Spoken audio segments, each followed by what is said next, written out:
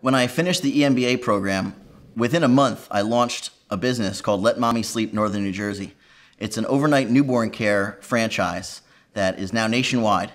I was the first franchisee to launch, and I really do attribute the knowledge and the strategic thinking that I got from the MBA program to being able to drive this business forward. When I started the program, I didn't really have a plan for what was on the other side of it. So to finally have a plan and then be able to execute on it really inspires me. And every day I'm so happy. I wake up loving what I do, and going from a place of 0 to 100 throughout the course of a 2-year program, I think that is a great testimony for what the program offers someone when they put their heart and soul into it and really want to get out of it what it offers.